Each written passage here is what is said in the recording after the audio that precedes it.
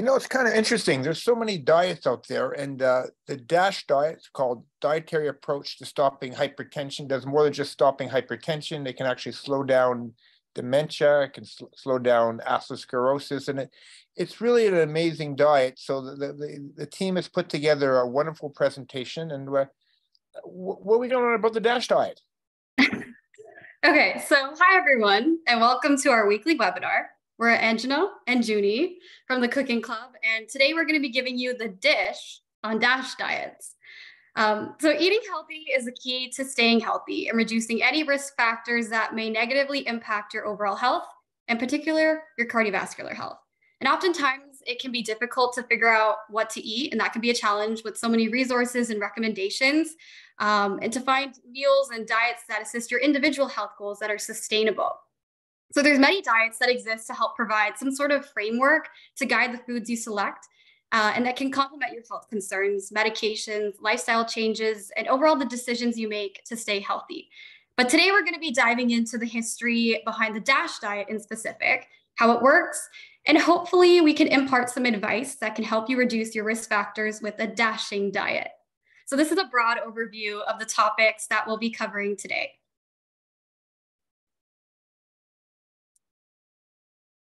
So many of you already know what high blood pressure is.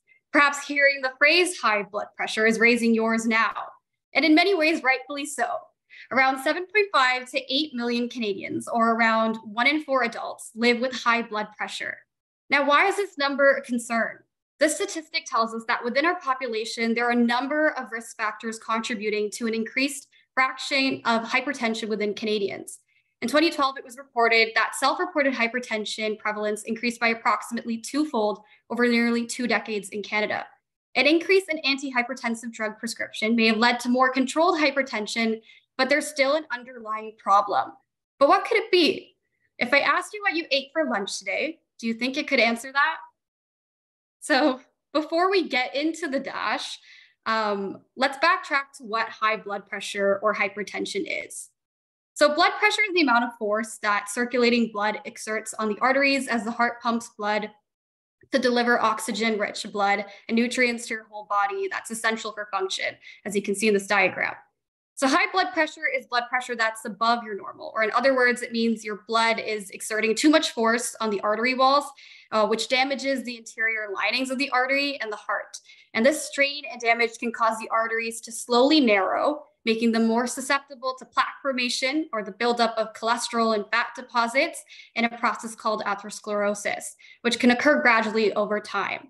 So this is exactly why high blood pressure is a silent killer. And you shouldn't exactly wait until you see a high blood pressure reading to make changes to your lifestyle. And Junie will explain this further, but blood pressure does fluctuate. So you might feel excited or nervous. And for those of you who've seen us in the clinic, you might experience some white coat hypertension, where your blood pressure might rise based on emotions, stress, and other environmental factors. However, having high blood pressure measures that are consistently higher than your normal blood pressure readings may prompt a diagnosis for high blood pressure or hypertension. So what are some of the risk factors or causes for hypertension? As you can see here, and these are the factors that we'll tackle in this diet-focused webinar, many risk factors are associated with an unhealthy diet. So firstly, an excess of sodium or a high sodium diet can increase blood pressure. Kidneys and other organs are no longer able to process it, and that sodium will then be diluted into the bloodstream. And this can cause plasma volume expansion or an increase in blood volume that forces the heart to pump faster, ultimately increasing blood pressure. And another risk is low potassium in the diet. And potassium has the exact opposite of sodium in that it helps increase sodium excretion and relax the blood vessels, lowering blood pressure. Now, typical North American diets are high in sodium and low in potassium, which causes this imbalance that poses a risk to increasing blood pressure. Now, another factor is high levels of alcohol consumption. Alcohol affects the heart muscles and it can act as a vasoconstrictor with initial intake. And this means that blood vessels narrow and cause restricted blood flow and then increased blood pressure. And a final risk factor that we've listed here is high cholesterol. So as we explained earlier, as cholesterol builds up in the arteries as plaque, this can cause the hardening and narrowing of the arteries and can increase blood pressure. So as you can see, there's a lot of risk factors here that are associated with diet, And the DASH diet can address some of these areas. So high blood pressure is the #1 risk factor of stroke and a major risk factor for complications like heart attack and heart disease. We mentioned this to preface and strongly encourage all viewers to evaluate your health status, speak with a healthcare provider if you're experiencing any symptoms, and to start making healthier decisions that can potentially save your life.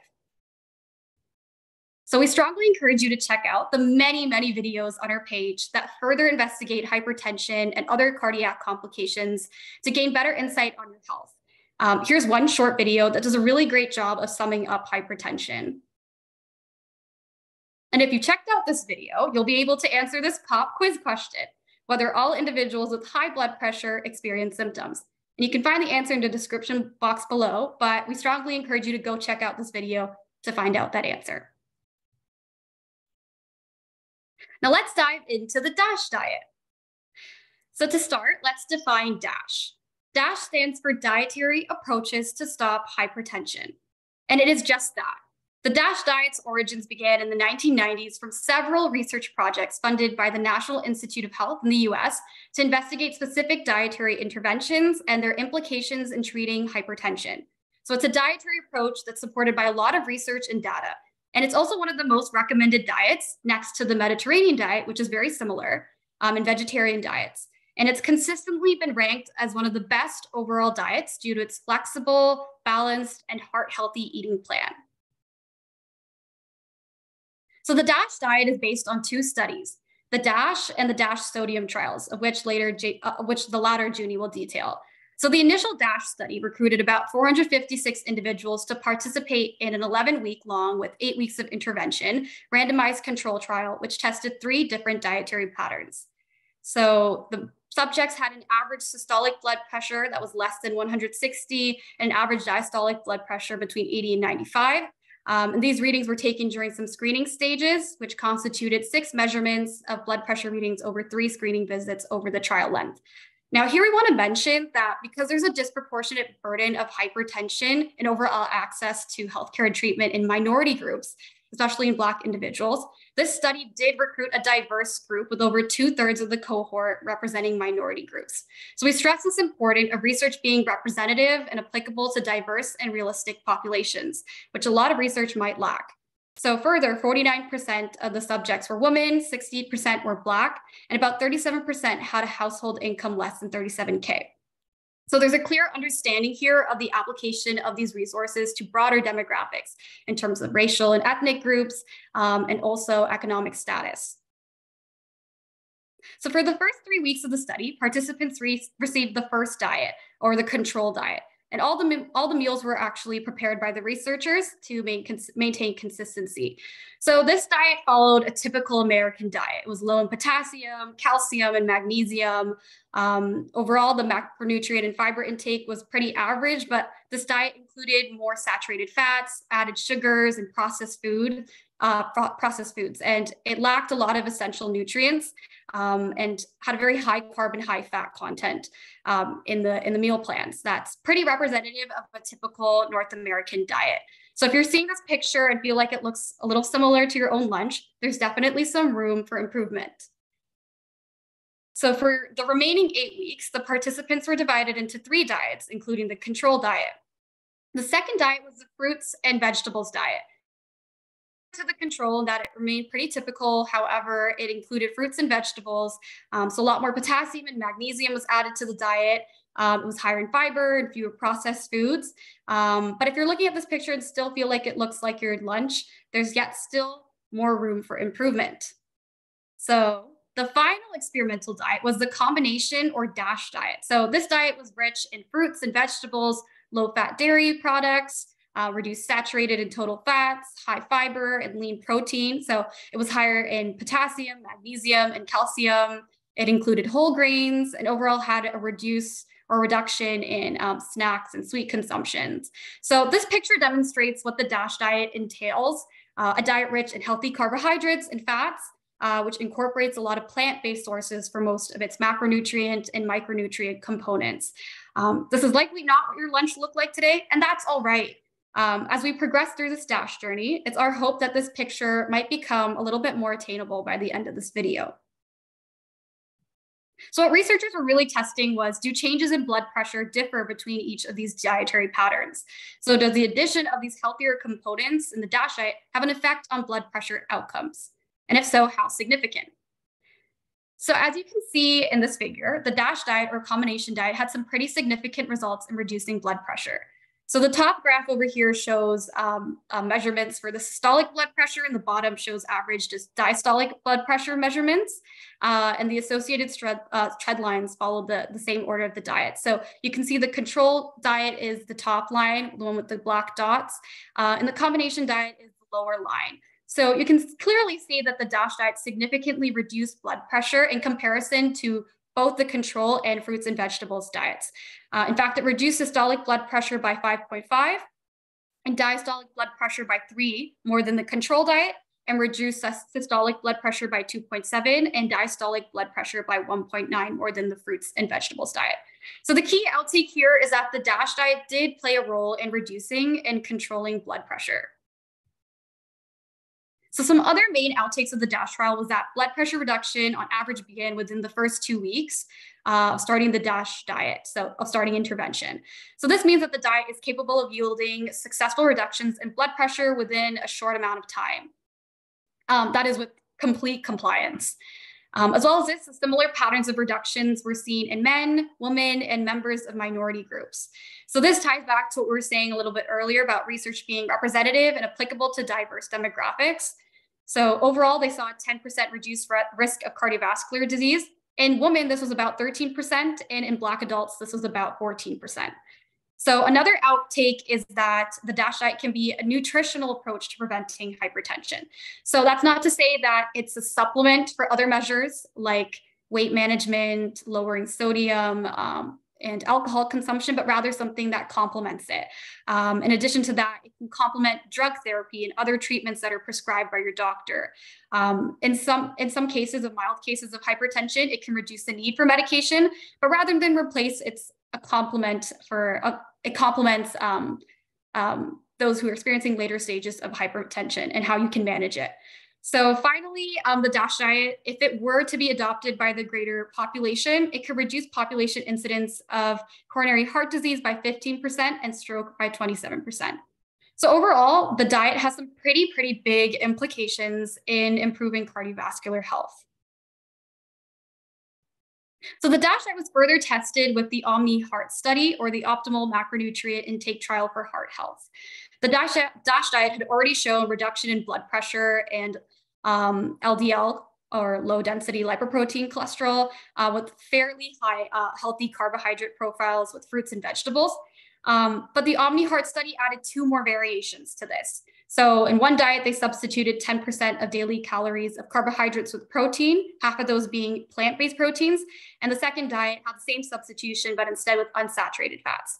So these diets further reduced blood pressure and improved lipid profiles, and overall reduced the risk of cardiovascular disease, further showing the benefits of creating a healthy and balanced nutrient profile. So now that we've discussed some of the origins of the DASH diet, let's jump into what it looks like. So I want you to take a look at this list and then take a look at your fridge and your pantry. Are you able to see some similarities or some things that you can find in the back of your fridge or pantry? Or perhaps do you lack some of the components listed here? So the DASH diet focuses on fruits and vegetables, as well as whole grains, low-fat dairy products, nuts, seeds, legumes, lean meats like poultry and fish, high fiber, and an increased take of micronutrients, including potassium, magnesium, and calcium. So these are the key principles to the diet. On the other hand, the diet limits highly saturated fats and trans fats, added sugars like sweetened beverages, but even things like added sugars in bread. So high sodium or added salts, processed and red meats, alcohol, and packaged or processed snacks are all strongly discouraged on this diet. So as we investigate some of these nutrients and components of the diet, keep an eye out on your fridge and see how you can envision some of these changes and how they can translate into your own kitchen. You know, I really like what you showed us. Can you just backtrack 2 slides? Right here, go. So you can see that just changing your diet will lower the incidence of coronary artery disease by 15%, stroke by 27%, because high blood pressure is very much causal in stroke.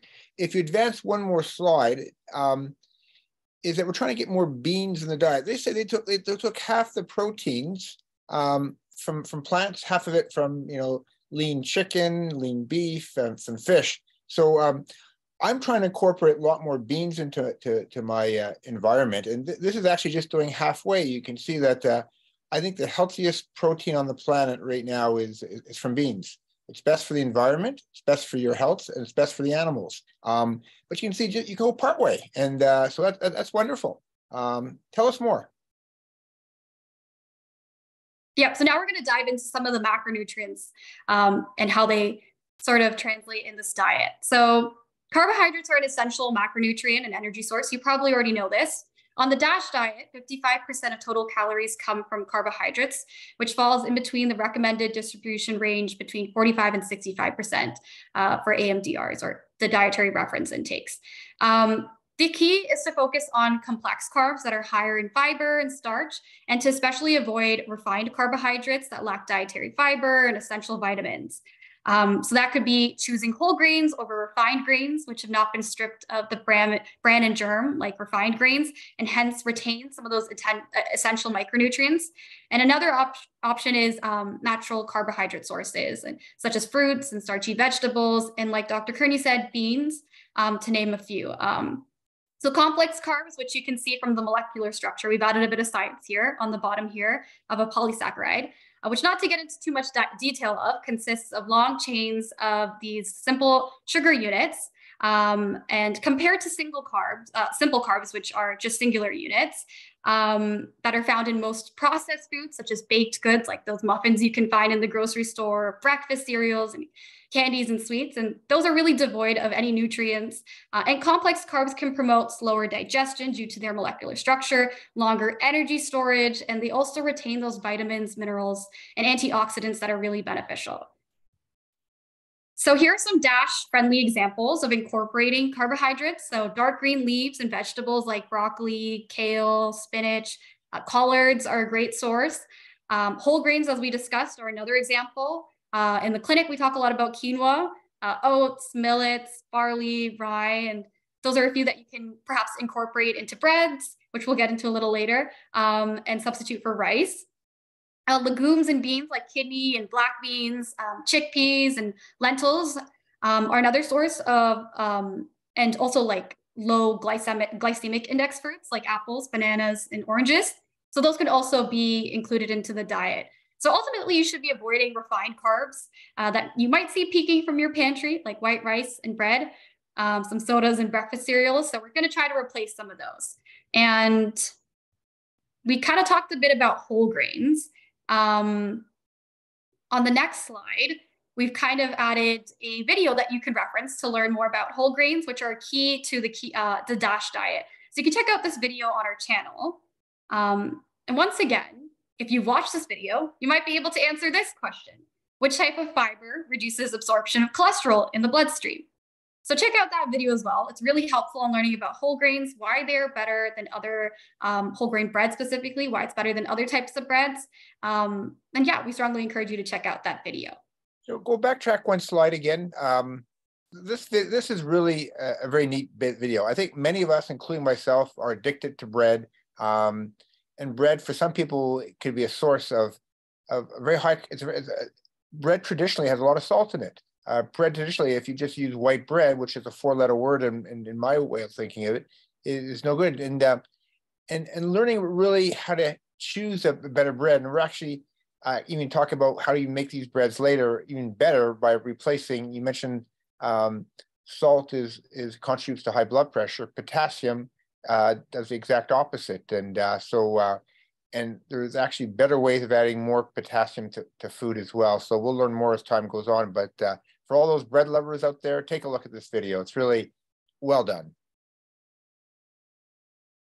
So moving on the DASH diet, healthy fats in moderation can help prevent inflammation, provide essential fatty acids like omega-3 and 6 for energy storage and cell function. But what do these healthy fats look like? That can be really confusing for some people. So unsaturated fats, another little science bit here, as you can see from their molecular structure in this diagram, contain a carbon-to-carbon double bond, which you can see from that little kink over there. So what you can see is those two carbons bonded and two hydrogens are missing. And a simple way to describe this difference is how unsaturated fats, which we've listed here, monounsaturated and polyunsaturated fats that have this carbon double bond. So unsaturated fats like vegetable oils have kinks that prevent them from being tightly packed, and thus they're liquid at room temperature. But saturated fats like margarine and butter are solid.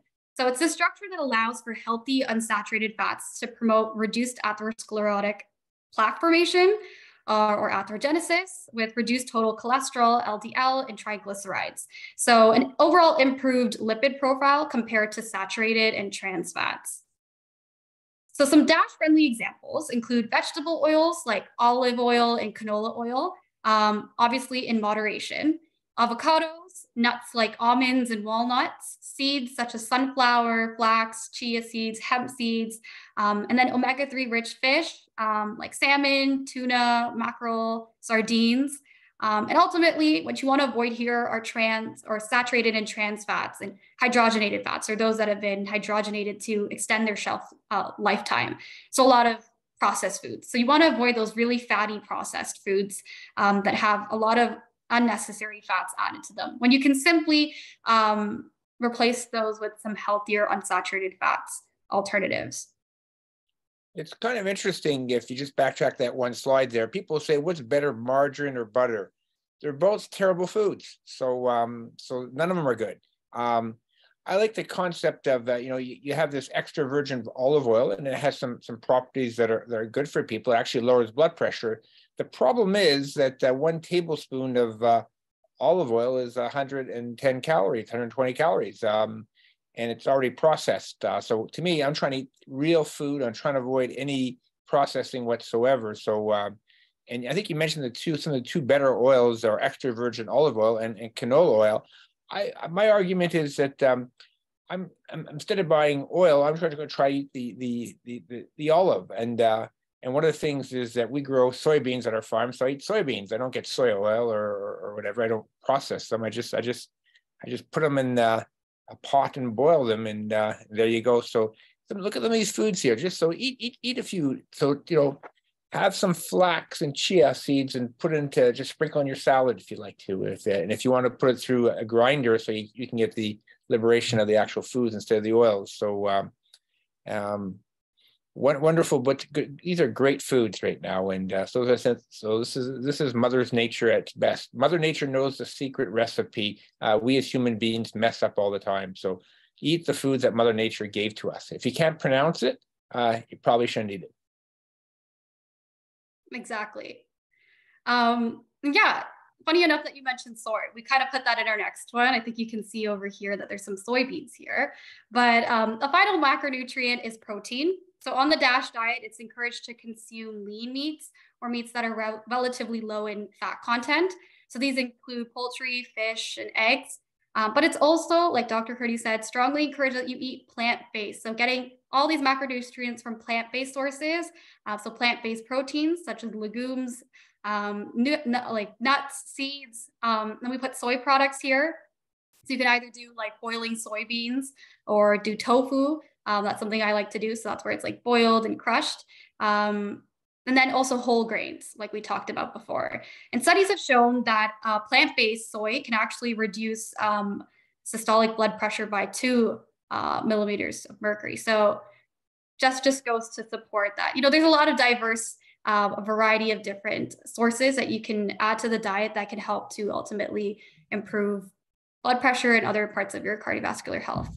And on the next slide, we added a study from China that analyzed the benefits of a diet with a variety of sources of heart-healthy proteins on blood pressure. So the study analyzed data from more than 12,000 participants who self-reported their 3 meals every day, and participants were given a score based on the variety of protein sources in their diet. So as you can see from this graph, participants that consumed less than 2 protein sources or had a very low protein diversity were more likely to develop new onset hypertension. And in fact, 35% of the study participants after 6 years developed new onset hypertension. So we can also see here that those that had increased protein diversity or consumed 4 or more or 6 protein sources in their diet had a 66% lower risk of developing hypertension.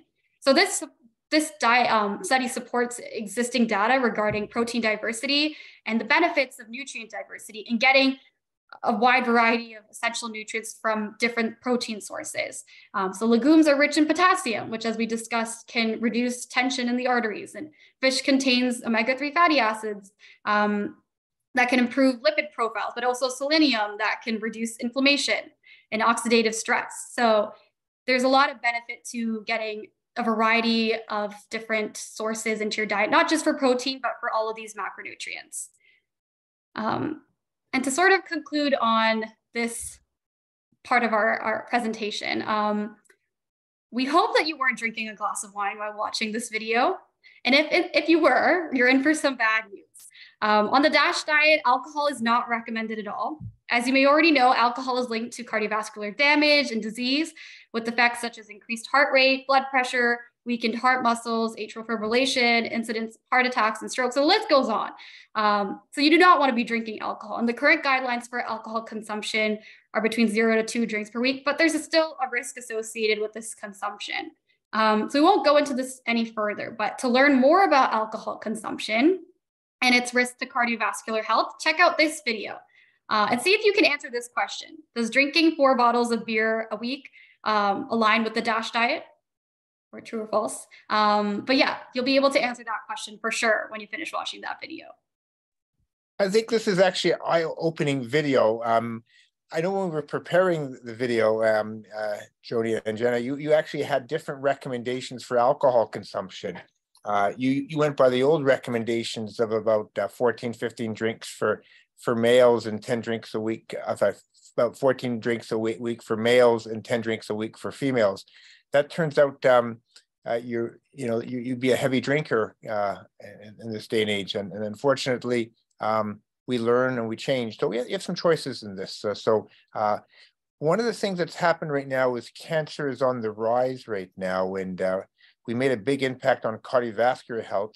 Heart disease is no longer the #1 killer; it's the #2 killer in North America. Around the world, it's still the #1 killer, but cancer's gone up, and two important considerations. The things you think about is that smoking, obviously, we know about smoking, is a type 1 carcinogen, and alcohol is a type 1 carcinogen. It's associated with at least 6 or 7 cancers, including breast cancer and colon cancer and many others as well. The other thing that's associated very much with cancer right now is the more you weigh, the more cancer you have. So take a peek at that and just sort of think about what you want to do or what you want to change. And it annoys me to look at that video, but reality and science is how I changed. And I picked up a new drink called kombucha. Kombucha is fermented tea. Some people like fine wines or fine beers or craft beers.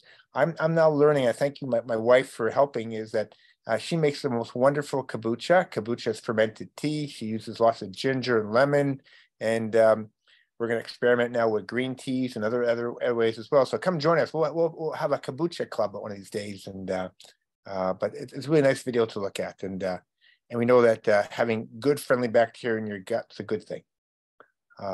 Thank you. Keep telling us more. Take a look at the video, everybody. It's one of those things that it's really impressive. Nice job done, ladies, for that. That was wonderful.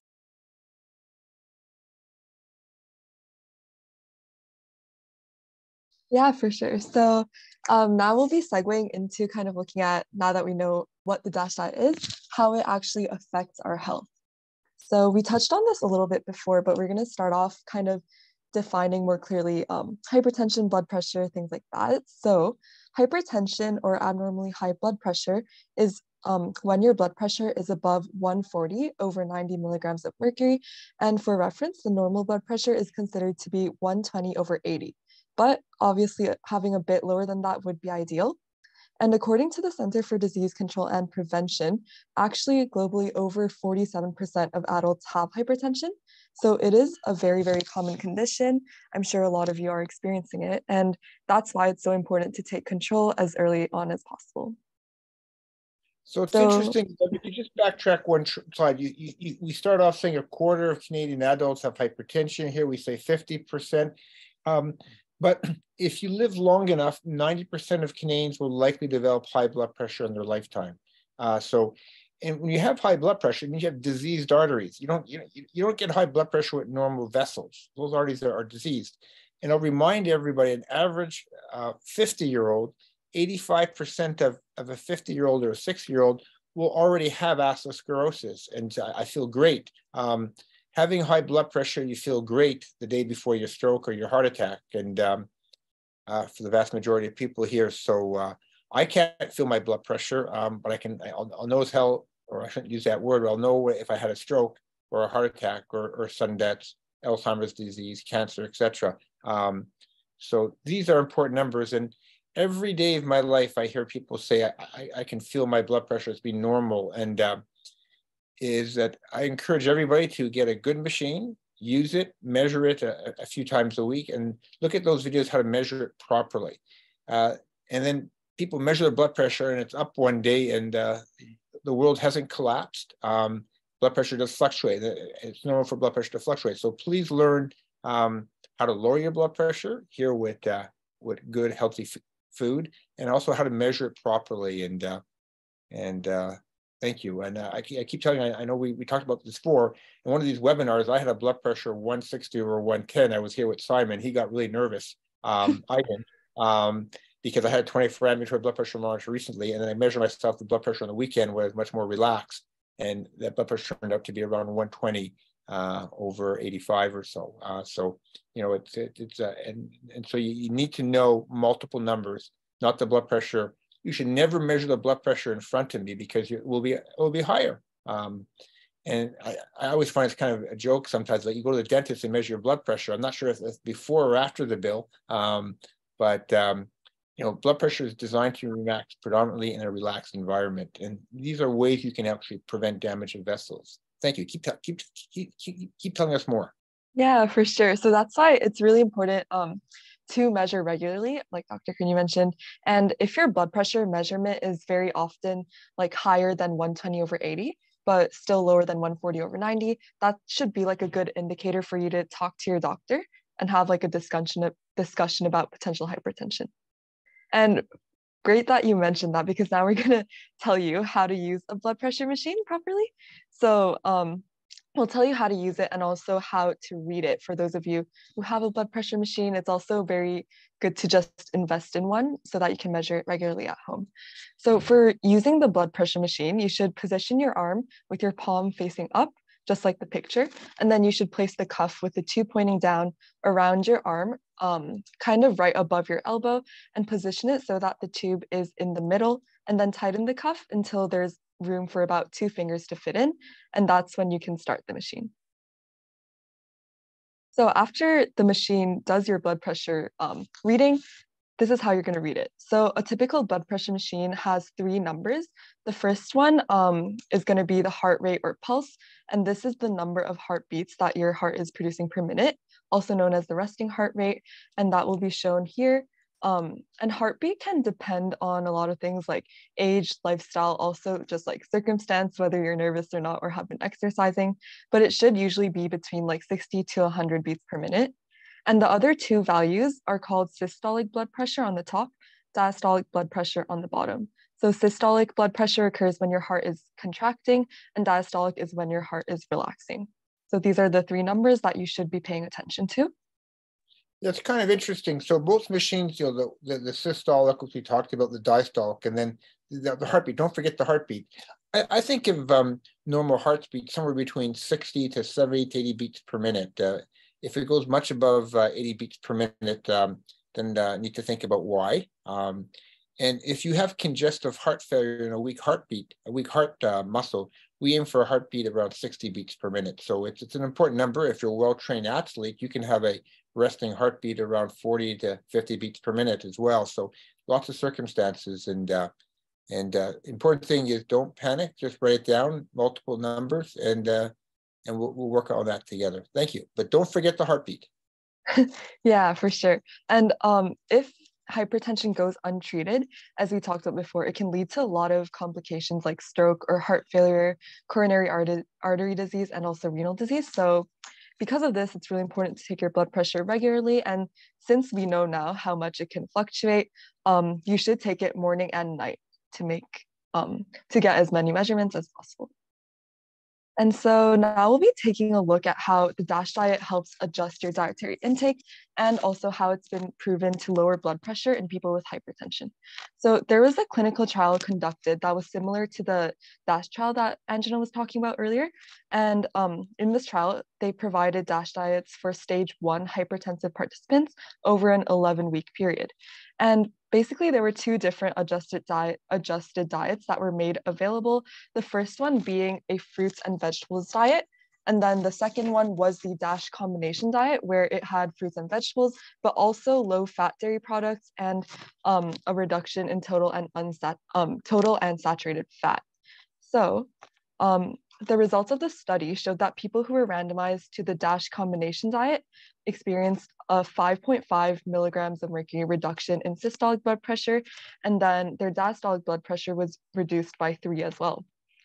In contrast, the fruits and vegetables diet that produced a 2.8 decrease in systolic blood pressure and then 1.1 decrease in diastolic.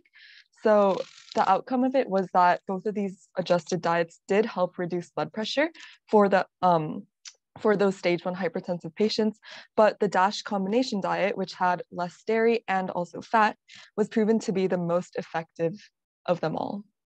Now, this is important. If you just backtrack again, these were people not with severe high blood pressure, but mild hypertension. Mm-hmm.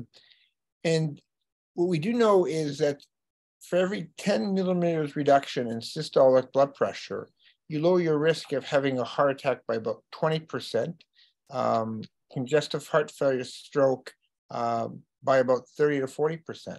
So that's pretty huge. So a great impact. So, is that be attentive to that. On average, each medication will give you about 5 to 10 millimeters of lowering of blood pressure. Lifestyle gives you usually about half that amount. And so you can combine all these factors. And so to me, that most people who have significant high blood pressure will combine 2 to maybe 4 drugs to control their blood pressure. So one drug is not often enough to lower blood pressure. But if you are on good lifestyle changes, you use less medications and potentially maybe not any medications. But as time goes on, I think most people with high blood pressure will require medications and good lifestyle changes. And you have some choices here. So you choose to drink, choose to be overweight, choose to not exercise, choose to be anxious, stressed, poor sleep, and have more, 70% of your calories are from processed food. I think we're in trouble. And what I want people to think about is picture yourselves 20 years in the future and you're in a nursing home because you had a stroke, you can't walk. For us guys, we can't urinate properly. And how do you want to spend the last number of years of your life? Because the last few years of life are often spent suffering. And right now is that I'm doing whatever I can for my health and for your health so I can delay those days. And I hope you do the same thing too as well for your health. And I thank the team for really working hard at this. So every millimeter of blood pressure you can lower is a good thing. Thanks. Show us more. Yeah, for sure. One thing I get when I come up to is people, can my blood pressure be too low? We're designed to have a blood pressure around 90 over 70. We can function extremely well. I'm envious of people who have a naturally low blood pressure, let's say 90 over 70. Is that if you start off with blood pressure 150 over 110, you're down to 90 over 70. And maybe that you've damaged your heart so badly that you can't generate a blood pressure. That's not a good thing. So having a low blood pressure spontaneously is a wonderful gift. And so don't get worried if your blood pressure is low. We can decide what to do about it. Some people will get low blood pressure and dizzy and pass out, but that's pretty well the exception rather than the rule. So having a low blood pressure is a great thing. Keep telling us more. For sure. Yeah, this is quite an impressive reduction given that it's like natural methods and only over an 11-week period. So yeah, moving on, we'll tell you even more benefits of the DASH diet. So other than those like kind of blood pressure reductions that the DASH diet brings, it can also provide further cardioprotective benefits by lowering LDL, which is commonly known as the bad cholesterol. So high blood pressure and also high LDL in the blood, as we know, are major risk factors for heart disease and stroke, and LDL makes up most of your body's cholesterol. So having too much of it can cause kind of an accumulation, and it can become sort of deposited on the walls of your blood vessels. And this plaque is what can contribute to those heart diseases and complications down the road. So there was a systematic review conducted that supports the DASH diet in causing reductions of LDL and HbA1c with blood pressure. So we know there's a lot of you with diabetes as well, which means that the DASH diet can also help for that condition and also general risks of heart disease. So a lot of prospective cohort studies in this systematic review revealed that administering the DASH diet, it had a lot of cardioprotective benefits. So it reduced LDL levels in patients by 0.2 millimoles, HbA1c levels by 0.53%, cardiovascular disease incidence by 20%, stroke incidence by 19%, and also diabetes incidence by 18%. So these are all very, very notable numbers and very impressive reductions. And since also a systematic review is the best compilation of available evidence, this all just really goes to show that the DASH diet, it really helps like a vast array of heart-related conditions. Okay, so another question that a lot of you may be having is whether the DASH is the best option available for weight loss. So in that systematic review that we just looked at, they also found that the DASH diet helped reduce body weight and adiposity by 1.42 kilograms. So basically, the DASH has been proven to be fairly sustainable, but in this section, we're also going to explore how perhaps one of its downsides is that the rate of weight loss that comes with it can be a bit slow. So in terms of diets for weight loss, there are so many different options, and we're just going to do a quick comparison of the keto diet, which is where you avoid eating carbs and obtain most of your calories from protein and fat, versus the DASH diet. So the main focus of the DASH diet, this is something that you should note, is not actually weight loss, but more so to promote like healthy eating habits. But you will be eating a lot less processed foods. So in the end, with both types of diets, you will get weight loss. However, you will probably experience greater weight loss during the first weeks of the keto diet, followed by a slower or steadier loss after a few weeks, as shown in this graph on the left. But in the DASH diet, you might get steadier weight loss, but also slower throughout the weeks. So the reason for this is because in a ketogenic diet, you're going to be using more calories to burn or to change fat and protein into energy than carbs. Whereas in the DASH diet, you can still eat carbs, but you will just be focusing on healthier options like grains or whole grains, actually. So overall, the DASH diet may be a more suitable and sustainable way to lose steady weight for a lot of people because you get to have less restrictions on what you eat, but you still are sticking to foods that are healthier. The other thing to realize is on the keto diet, you actually lose a lot more water early on, so you're not actually losing fat mass necessarily. So you may not be doing quite as well as you want. I can actually be down 10 pounds in one day if I really exercise vigorously. That's not fat loss. That's water loss. And so keto diet makes you actually lose more fluids initially. You have to wash out the ketones in your urine, and so I'm not saying you can't try a keto diet. I would try a healthy keto diet. You can try DASH diet, and is that we'll come back a little bit later. What is the best diet for weight loss in a little while? Keep telling us more. Yeah, thanks. For sure, the distinction between like water weight and actually losing fat is something that you should keep in mind. And one of the things that before I forget about this is that Ozempic has become very popular for weight loss, and it's a wonderful drug for the right person. But if you're not careful, you can actually lose muscle mass as well as fat loss too with Ozempic. So if you're any diet as well, you need to exercise and need to add some resistant exercise. And proper and adequate protein too as well. So these are important, and most of us are not protein deficient. We're exercise deficient. I know I've been guilty about not enough resistance training, and I've actually started a program, and I realized how weak my upper body is, but I'm going to get there. I'm going to, I don't care about looking good. I care more about my insides being good and healthy. So keep telling us more. Yes, okay, for sure. Exercise is very important. And another diet that we want to talk about or type is the intermittent diets, also known as intermittent fasting. And this is where you limit the hours of the day in which you allow yourself to eat. And these are also quite effective for losing weight. So according to Harvard Health, they found that the best window for intermittent fasting would be earlier in the day for around 7 to 8 hours. So that might look like from between like 7 a.m. to 3 p.m. or even 10 a.m. to 6 p.m. However, doing this intermittent fasting diet would also require that you ensure not to overeat after this window is over. So you should really make sure not to overeat to get the optimal effects in weight loss that you want. So you're eating between 7 a.m. and 3 p.m. or between 10 a.m. and 6 p.m. Is that the suggestion here? You're fasting between 7 a.m. to 3 p.m. or 10 a.m. to 6 p.m. So there's different regimens that people talk about. My biggest downfall is nighttime eating, so I haven't conquered that, but I'll keep working on that. Mm-hmm. Sounds good.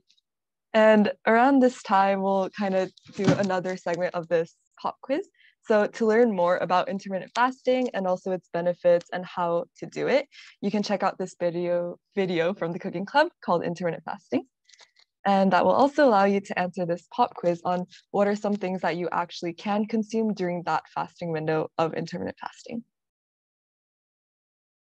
Okay, so we're going to run through some of the benefits and disadvantages of the DASH diet. So we know that's a pretty accessible, it's a pretty flexible and fairly affordable plan. We've already seen some benefits to blood pressure and lipid profile, but how does this actually work? So one benefit of the DASH diet is that it's rich in dietary components known as antioxidant properties. So these are things like phytochemicals and polyphenols that are found in a lot of nutrient-dense foods like dark greens and leaves and berries that are included in the DASH diet. So oxidative stress occurs when there is an imbalance between reactive oxygen species and our endogenous or the antioxidant capacity of our cells. So reactive oxygen species are these free radicals or unstable molecules that contain oxygen. And due to this instability, they can easily react with other molecules in the cell. So an excess of these molecules can cause damage to our DNA, RNA, and proteins that are essential to cell function. And unhealthy carbohydrates and fats can promote this oxidative stress. So the DASH diet actually raises our antioxidant capacity, which can ultimately lower blood pressure and reduce oxidative stress. And oxidative stress, if not taking antioxidants or keeping that balance, it can promote atherosclerosis, increase blood pressure, cardiac dysfunction, and ultimately can cause heart failure. But antioxidants can help this, and we know this. If you can see this diagram over here, they help prevent the formation of these free radicals by neutralizing them or donating an electron, which makes them more stable. And this can help reduce LDL oxidation and reduce plaque progression and potential rupture. So like I said, many of the foods in the DASH diet contain these antioxidant properties. It's a great source of antioxidants. One study found that DASH adherence can help in controlling some of these biomarkers for oxidative stress. So reducing MDA levels and increasing glutathione levels, which can provide some antioxidant defense. So this sort of, the way that antioxidants involved in the DASH diet can sort of balance these parameters of oxidative stress, as shown in this study, can provide a significant basis for reduction of oxidative stress with the DASH diet. So that's just one benefit, antioxidant properties. Another is nitric oxide bioavailability. So foods consumed on the DASH diet are often high in nitrates, including beetroots and leafy greens, such as kale and spinach. So dietary nitrate, the remaining of which is not excreted by the body, can be converted into nitrite by oral bacteria and then in the stomach reduced to nitric oxide. So the nitric oxide, any remaining nitrite, is reabsorbed by a vascular flow, continues in circulation, where the remaining nitrite can be reduced into nitric oxide. So the DASH diet offers a potential increase in nitric oxide in the bloodstream. Insufficient nitric oxide in our blood vessel walls or low bioavailability of it is what causes endothelial dysfunction, which is an indicator of early cardiovascular disease. And nitric oxide in our vessels promotes vasodilation, meaning that it causes the arteries to widen or dilate or relax, which you can see in this diagram, which overall improves our blood flow to the heart and reduces stress on the heart and ultimately blood pressure. So the DASH diet has been shown to increase bioavailability of nitric oxide. We found a study that actually showed that 500 milliliters of intake of beetroot juice, which contains about 1,437 milligrams of a nitrate dose, reduced systolic blood pressure by 10 after 2.5 hours and reduced diastolic blood pressure by about 8 after 3 hours. And that effect sustained for 24 hours. So blood pressure reduction is correlated with a peak in plasma nitrate.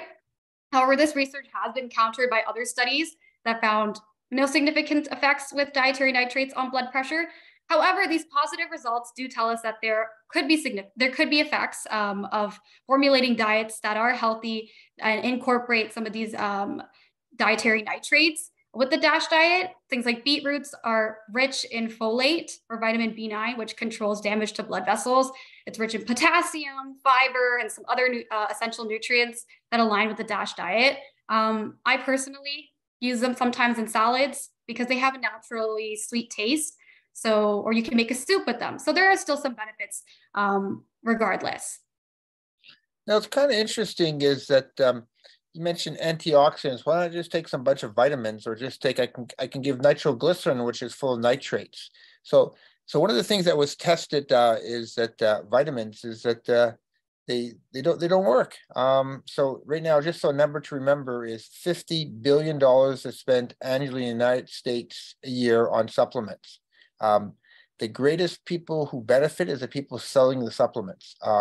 And every time we test a supplement, we went through beta carotene, which increases the risk of lung cancer, vitamin C, vitamin E, homocysteine lowering with folic acid and other cocktails, including B12. It didn't pan out to reduction of cardiovascular disease. If you go to the next slide, we even actually tried using nitroglycerin nitrates in people coming with a heart attack because of this vasodilatation property. The trials were negative. They didn't prevent you from dying or having a heart attack. So I think what you mentioned is that Mother Nature knows the secret recipe, the secret sauce. And it's, what is that cocktail? When we try to tease out what we think are the most powerful ingredients, we don't get it right. So that's why I'm getting away from processed food. I'm trying to get all my nutrients as much as I possibly can from real whole food, and maybe in the future we'll have a better understanding of this. But right now, these trials have been really very, very disappointing when it comes to supplements. It was becoming very important. You just mentioned, look at that. You mentioned over a period of just a few weeks, you can actually lower blood pressure. And lowering blood pressure probably means there's also healing of the vessels as well. So very important information. And, I think, an apple a day keeps a doctor away. That's probably really true. Tell us more. Yep. So another benefit here is reduced arterial stiffening. So arterial stiffening refers to loss of elasticity in the walls of the arteries over time. And this is related to another number of factors, such as endothelial dysfunction, calcification, reactive oxygen species, induced inflammation. We discussed these earlier, but also high sodium diets can increase oxidative stress and hence impair endothelial function and increase vascular stiffness. So these are all predictors of cardiovascular disease.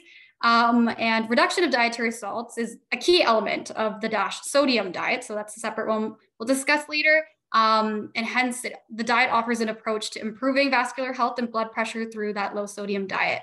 So here's a study that found 13 patients with treated hypertension and compensated heart failure and with preserved ejection fraction that consumed the DASH sodium reduction diet for 21 days. And they saw these significant decreases in systolic blood pressure, diastolic blood pressure, but also in their femoral pulse wave velocity, which is a measure of arterial stiffness. So not only did they see these decreases in blood pressure, but they also saw this decrease in this metric for arterial stiffness through this dietary sodium reduction. So a higher pulse wave velocity is seen in higher sodium diets, and it can not only indicate arterial stiffness, but predict cardiovascular events and potentially fatal ones. So this study just shows how the DASH diet can supplement already, because these patients did have treated hypertension, how it can supplement drug therapy and an existing treatment.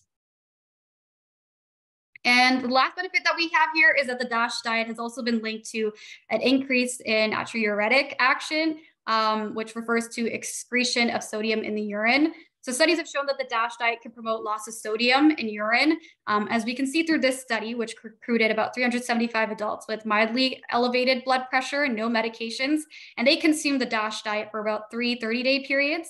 What we can see in this graph is that the blood pressure and salt excretion were plotted for each patient, and there's a steeper slope with no shift in the curve for the DASH diet that indicates enhanced salt excretion on the diet. So these findings further support how the DASH diet can help to lower blood pressure through this diuretic action.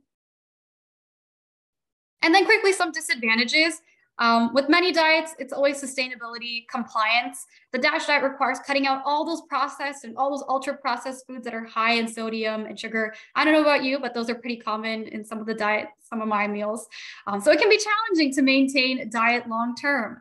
A 2013 review of DASH interventions found that the DASH scores reduce after controlled interventions. So a lot of what we've talked about are these settings that were more research studies where patients or subjects were provided food, and in real life settings where they only had some dietary advice, they found that these levels of adherence decreased. Only 21% of participants in another study achieved DASH targets after 3 months of dietary counseling.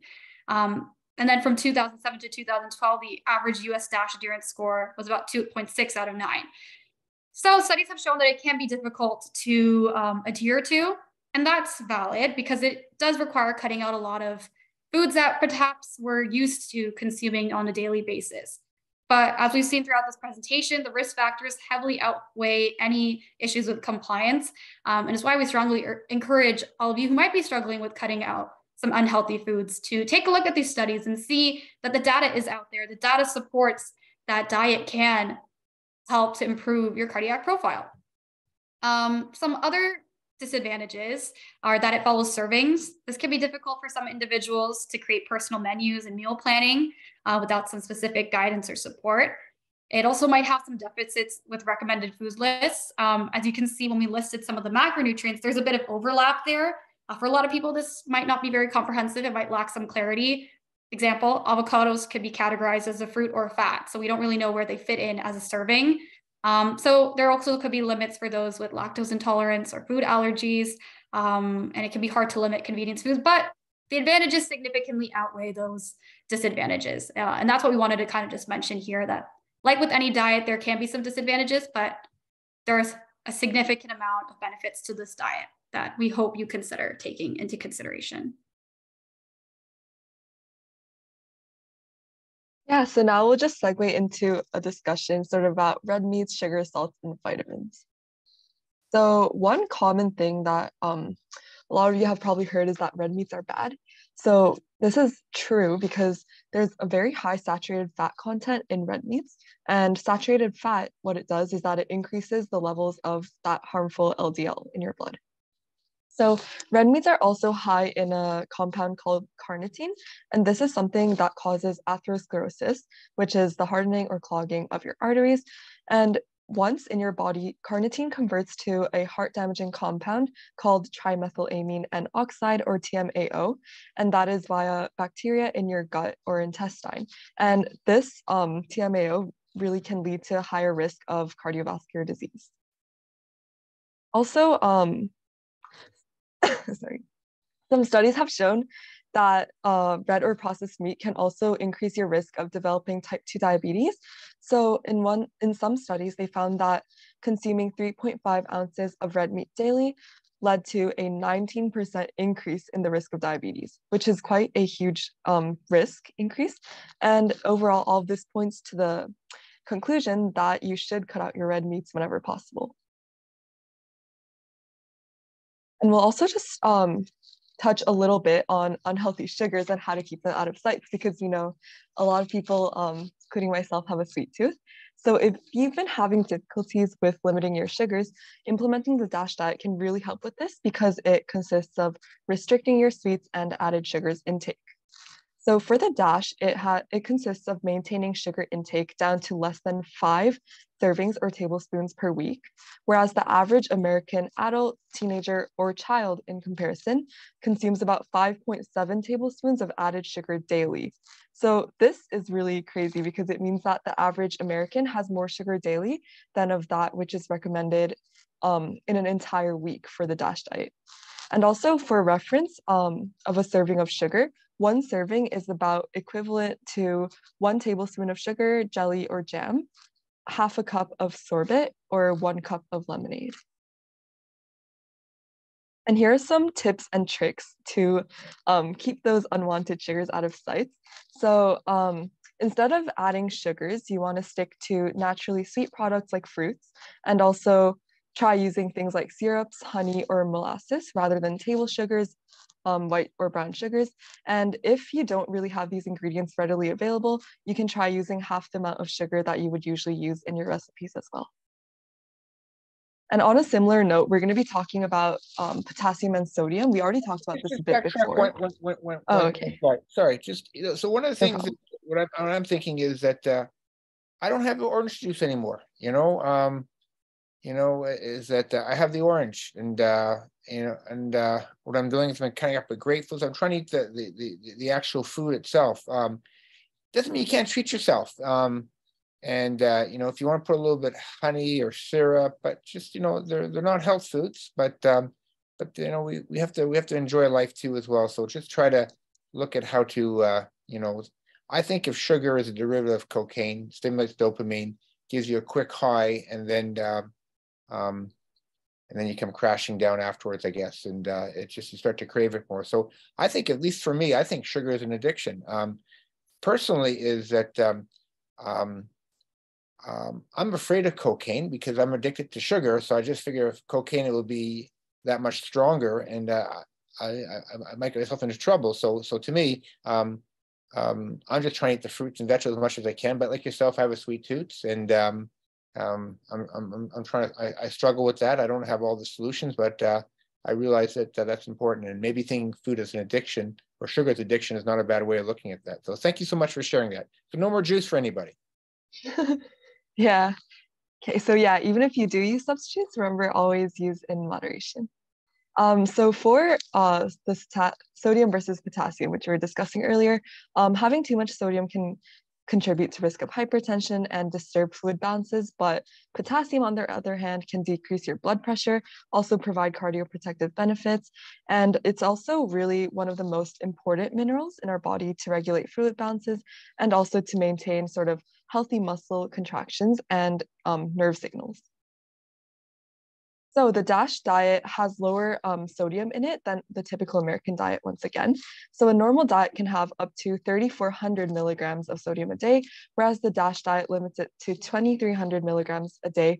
And then the lower sodium version of the DASH diet limits it to even 1,500 milligrams a day, which is significantly lower than the average.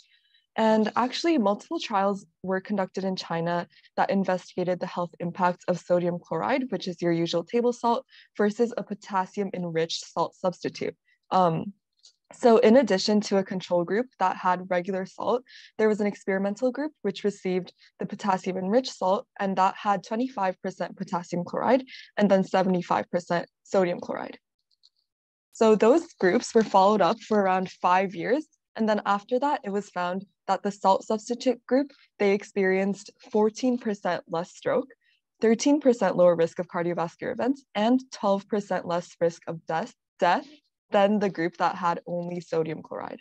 So basically, this really showed the benefits of lowering sodium intake and kind of substituting that sodium in with potassium. So if available, potassium chloride can really be used as a great salt substitute when you're cooking or baking, and especially for those of you who know you need to watch your sodium levels. And here's just a picture of it. You can find it on Amazon, but you will have to add it in yourself to whatever you cook. This is actually huge. This is actually, again, we spent a lot of time telling us that potassium's good. And when you replace potassium replace it from salt, this is actually a 25% replacement in just the added food to that. That's a huge reduction of stroke, cardiovascular disease, and total mortality. So to me, this is very, very important. So what I'm trying to do is, and you actually showed us how to get potassium from green leafy vegetables and other foods as well. So I'm really thinking about not the potassium chloride. And certainly you can do that because we don't have we have a salt shaker, but I don't know where it is. Is that only 25% of salt comes from a shaker. Most of it comes from the food that you have. And my number one source of salt is bread. And yes, those salty snacks and things of that nature and other places as well, that processed stuff, is that it's very rich with salt because, you know, the combination of salt and sweetness makes us want to eat more.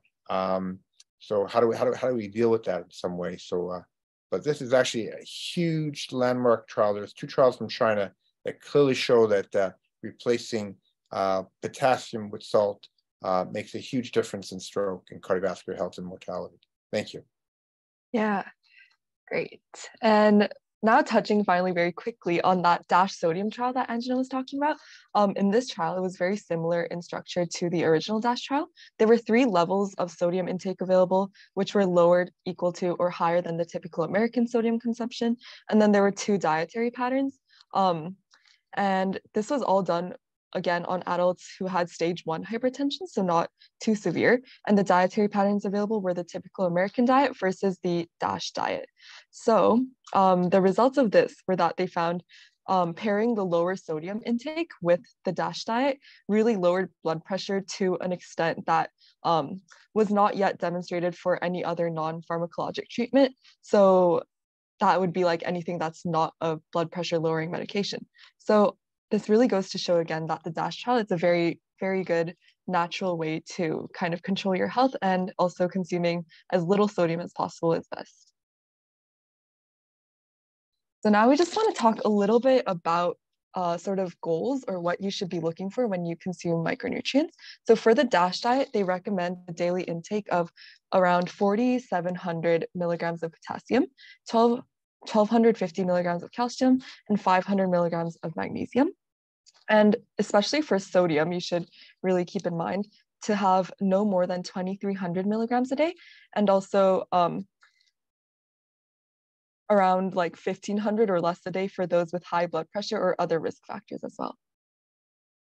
So this is just a list that you can feel free to like screenshot of foods with high potassium, calcium, and magnesium respectively. And as you can see, a lot of foods that are rich in potassium, all of these foods are very natural, but we'll look at potassium in more detail right now. Potassium, in this table here, you can just see some potassium-rich foods, as well as their proportions and how much potassium content each of those contains. And you can see that beans, almonds, and raisins have high potassium content in comparison to everything else as well, and potatoes. So those are some things that you might want to look for in your fridge and keep in mind when you cook in order to fulfill your daily potassium intake. So it's very interesting. People say, I'll have a banana. Look, at banana is about just under 500 milligrams of potassium. Look at baked beans. A baked potato has twice as much potassium if you have it with the skin compared to banana. And so look at these foods. Now, one of the foods that you guys taught me about is quinoa. And one thing you can look at, look at the label on this quinoa here. So again, a quarter cup is 170 calories, has 5 grams of fiber, 6 grams of protein. But one of the things I'm concentrating is sodium, 4 milligrams, potassium, 198 milligrams. And one of the things on a food label is that you should look at the milligrams of sodium and milligrams of potassium. And you want the food to have more potassium than sodium in it. So for instance, many foods will be, I don't know, like 1,000 milligrams of sodium and 300 milligrams of potassium. You want to get the reverse. So if a food has more sodium than potassium, maybe it's a food you shouldn't choose. So I think that's really important. So so one of these new foods to me is quinoa, and a baked potato is a wonderful food. Is that we can do, and it's just not bananas. And just backtrack one slide again too as well, because I always find this is very important, is to look at this. Some of the things we need to think about is calcium in the diet, and many of us osteoporosis and calcium, and many of us will consume dairy, low-fat dairy products, and that's what the DASH diet is recommended. But there is a concern right now that dairy products may be associated with certain cancers, including breast cancer and prostate cancer. And there's a debate about that. It's not a done deal in my mind. So I think is that we need to look at that. So what I try to do right now is that I'm eating a lot less dairy and a lot more things like oat milk, soya milk, almond milk, and things of that nature. And I make sure it actually has calcium in it. Most of them have it, some don't. And shake the container, because you don't want the calcium to be on the liner. You want the calcium to get into you and things of that nature as well. So take time to explore these foods. Is that one of the foods I have to get into my diet is bok choy right now. Is that it's a wonderful food. I don't know how to use it yet, and I'm going to. So and one of the things for instance, is that spinach, well, it's a healthy food. The calcium content is hard to absorb because it has some compounds that prevent absorption of that, where kale doesn't have that, you see. So so I'm learning a lot more of these different things. Look at these things, these foods here. So make your diet more rich in these foods, and the real foods, really important. So I think it's time to pause and look at how your diet can change. And I go periods of time where I'm eating a lot of dates. I'm afraid of raisins because there's a lot of sugar in raisins to me, where date seems to be is more nature's candy, so to speak, to me. And so look at that effect. So if you're going to have chia seeds, or you're going to have flax seeds, you should probably grind them up so you make sure you get the absorption that you want, because you don't want just to go pass through your system. But thank you for sharing. And soy is one of these wonderful new foods. And for women going through the menopause, a half a cup of soy a day will help decrease menopausal complaints, because it has a soy-like, estrogen-like compound that is not harmful to you, that actually decreases the amount of flushing. And also, beans make you feel full and eat less. So tell us more. Yeah, for sure. You should try to incorporate more of these foods in your fridge. And lastly, we kind of talked about this earlier, but we just want to touch on kind of that ongoing debate between synthetic versus natural nutrients and whether they kind of reap the same benefits. So I'm sure that a lot of you take synthetic nutrients, including multivitamins, and synthetic nutrients are vitamins that have been produced artificially in an industrial process, whereas the natural nutrients are obtained from food sources that we get in our diets. So it's really important to note that a lot of aspects of these synthetic nutrient absorption in our body are flanked by a lot of uncertainties. So that means some synthetic nutrients may be absorbed well, whereas some are not. And this is because when we get our nutrients from real food, we're actually consuming along with it a wide range of like vitamins, minerals, and enzymes at the same time. So that allows for like optimal absorption and use in our bodies. But for the synthetic nutrients that are isolated and also consumed separately, it's likely that they're not processed or used in the same way within us. And therefore, the bottom line is that it's better to get our vitamins and nutrients from the actual natural products themselves, because they have a greater protective potential against a lot of diseases. And the DASH diet does exactly that, because it promotes kind of a lot of fruits, vegetables, and whole grains. And that's why we're pushing for it even more. Say, backtrack one thing. I'm going to say much stronger. Vitamins are a waste of money. Where real food is really good for you. It doesn't mean that in certain cases, if you're vegan, you need to get B12 supplement. You need to get proper vitamin D. But we've gone haywire, and we're trying to replace vitamins for proper eating. It's like saying this is that you can't get somebody else to exercise for you, and you cannot replace Mother Nature with supplements at this stage. We don't know the secret recipe, and when we test it well, we failed miserably hundreds of times. And so, and I'm enjoying real food more and more. And am I perfect? Absolutely not. Am I getting better? Hopefully I am. And so so you can do as well. And thank you for everybody for sharing those thoughts. Tell us more.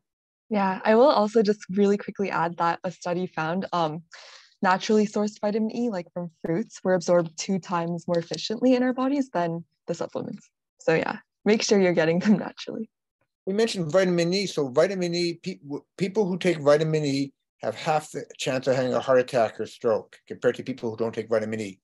People who are randomized in quality trials show no benefit whatsoever. The reason that people who take vitamins, by and large, have other health behaviors.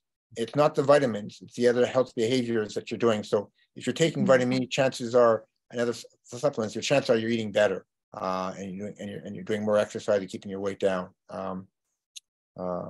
Yeah, keep telling us more.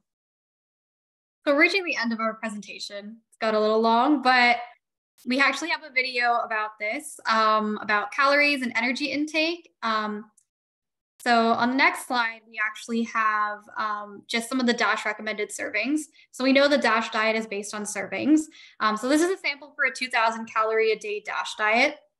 You can take a look, 6 to 8 servings of grains, 4 to 5 servings of fruits, 4 to 5 servings of veggies, 2 to 3 servings of low-fat dairy, less than 6 1-ounce servings of lean meat, 2 to 3 servings of fats and oils, 4 to 5 servings per week of nuts, seeds, and legumes, and then less than 5 servings a week of sweets or added sugars. So these are the guidelines that the DASH diet follows based on servings, and we've added what some of these servings look like underneath each of them.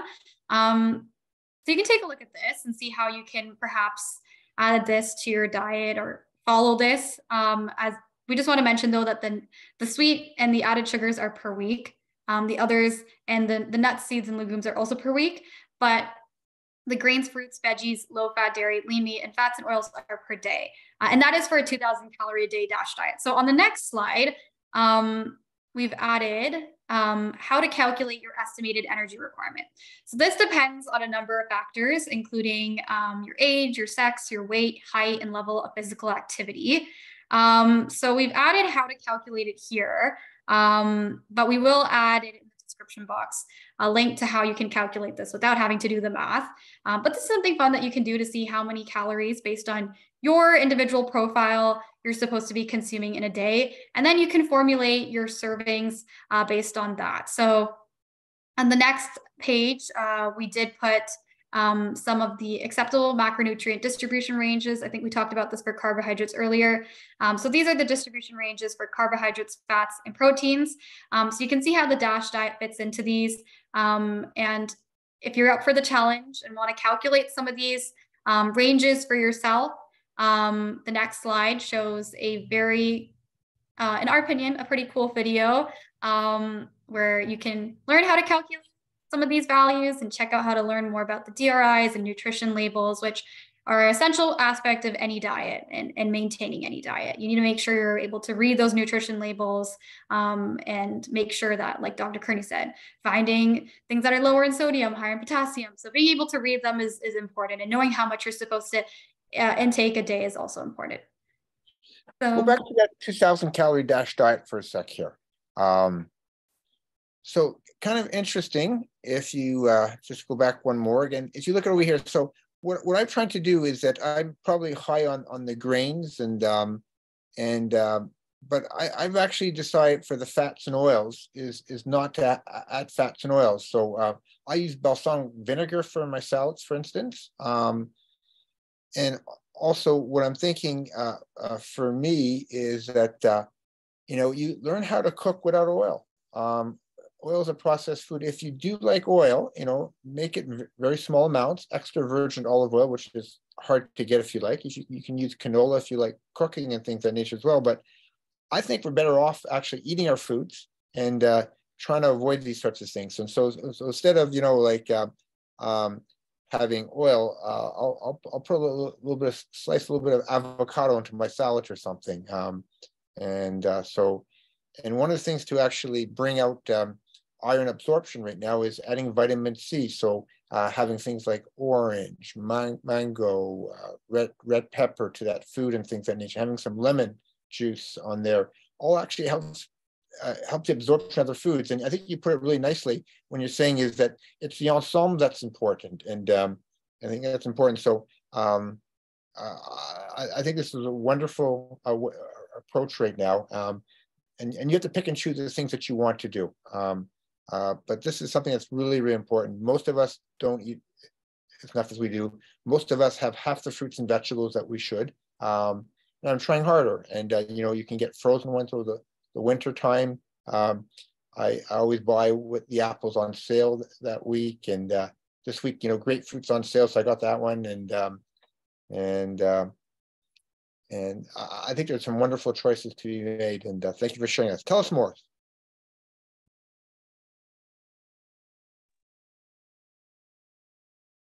So we're almost done. On the next slide, Junie might detail a day of DASH. Dr. Curnew touched on a few of these things that we included in our day of DASH. We adjusted it for a little bit more of a less caloric intake. Junie, I don't know if you want to go through the day, but yeah, for sure.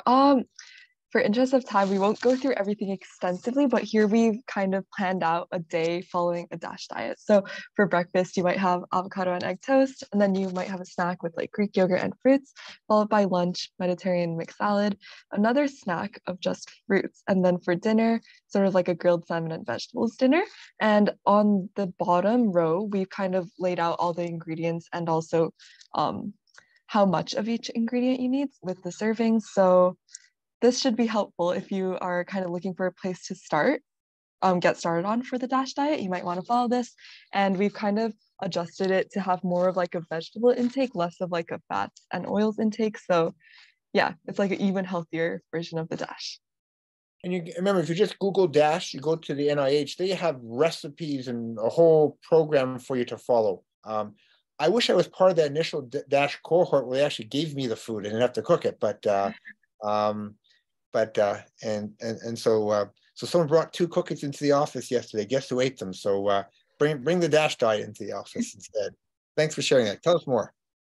Yeah. So this is a little shout out to the clinic. Making your own bread.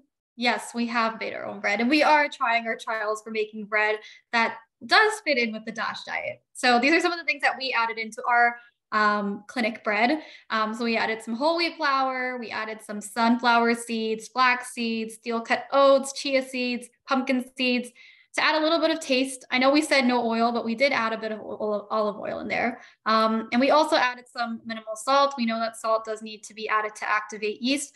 We are investigating the potassium salt substitute. So we'll get back to you on that.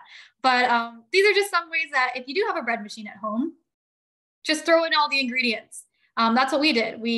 Dr. Curnew gave us some chia seeds and some oats, and we just dumped them in there, and it turned out to be a pretty good loaf. So yeah, and Dr. Curnew, how did it taste?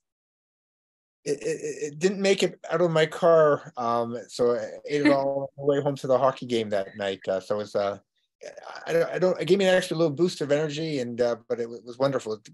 Homemade bread through a bread machine, wonderful. Yeah, keep trying new things. It was wonderful. I hope we're gonna make it. We're gonna try again, and we're thinking about having our cooking club back at the clinic again. We're thinking maybe Fridays, afternoons, evenings. We might try some other days as well. We used to have it on Sundays, but turnout wasn't that great. So if people want to cook with us, send us some information, and we'll get you involved. We'll have to figure out the best time for everybody, either cooking online or in clinic or some hybrid of both, because it's so much fun. Yeah, and keep tuned because we'll be trying to release the video for making this whole wheat bread soon.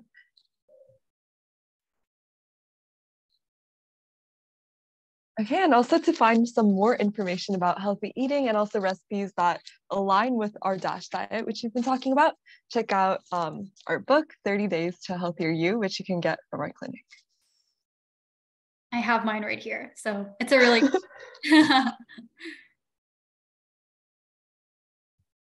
And we're just really going to go over some food guidelines. These are really quick. The DASH diet does align with the Canada's food guide. We've talked a lot about half a plate of fruits and vegetables, whole grains, lean meats for proteins, and plant-based proteins. The difference between them is that the Canadian Food Guide doesn't use servings. It follows this plate format. The DASH does use specific servings, but diets aren't one size fits all. It's all about incorporating what works best for you. So the DASH diet can align and is very similar to Canada's food guide. Yep, and lastly, Brazil actually is very interesting because it's really known for its food-based dietary guidelines, but it doesn't actually have a food guide like Canada or America.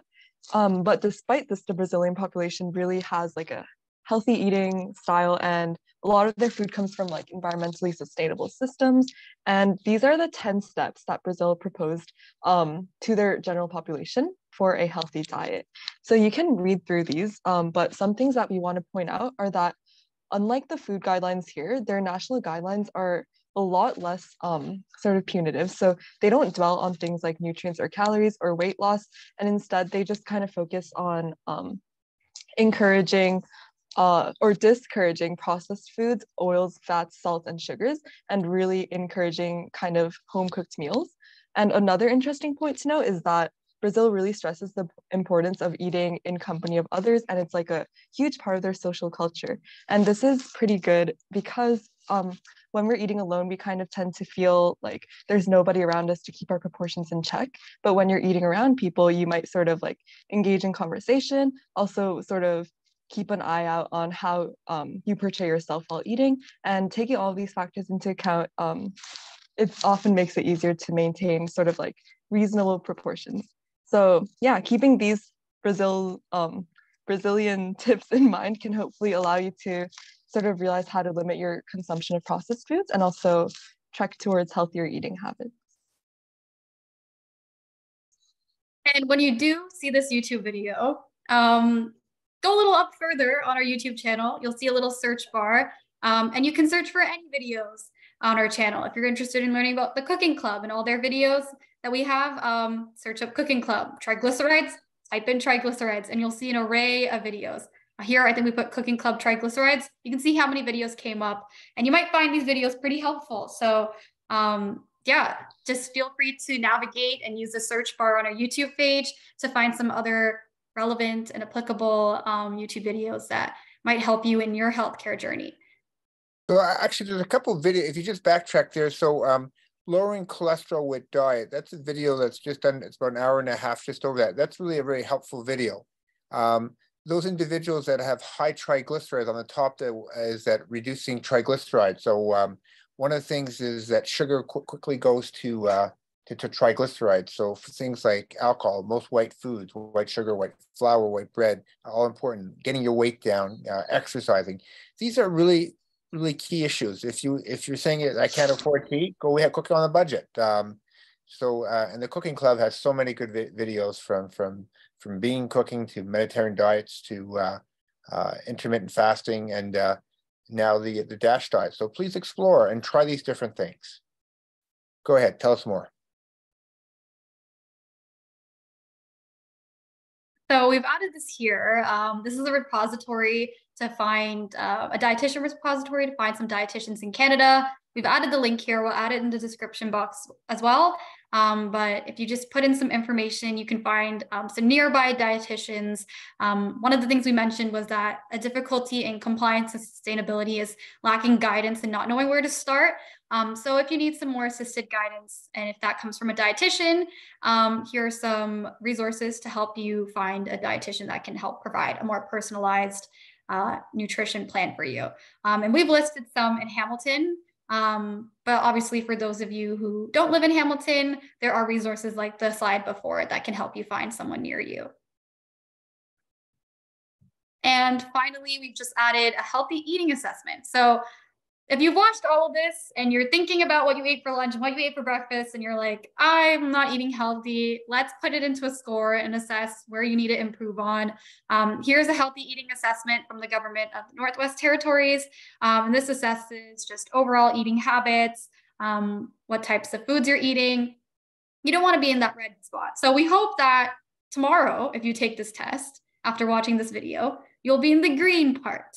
And keep up good work in maintaining your health and maintaining healthy food choices. We hope this video can help you in that journey and help you gain good scores in assessing your own health. And yeah, I think that's all that we have.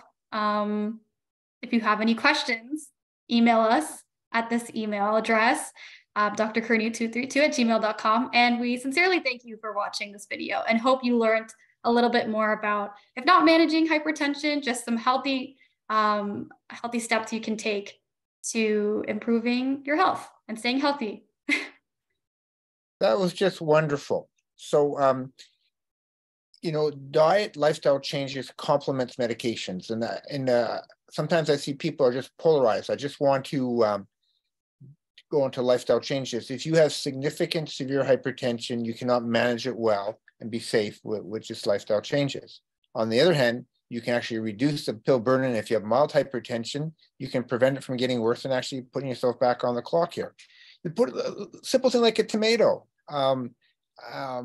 is that, for instance, if you eat a raw potato, you get more of the water-soluble vitamins, including, vitamin C. If you cook the tomato, you get more leukopiene, which is an anti-cancer property to it. So there's so much to learn about all this thing right now. And, so spend the time, look, learn, and participate and enjoy cooking and eating.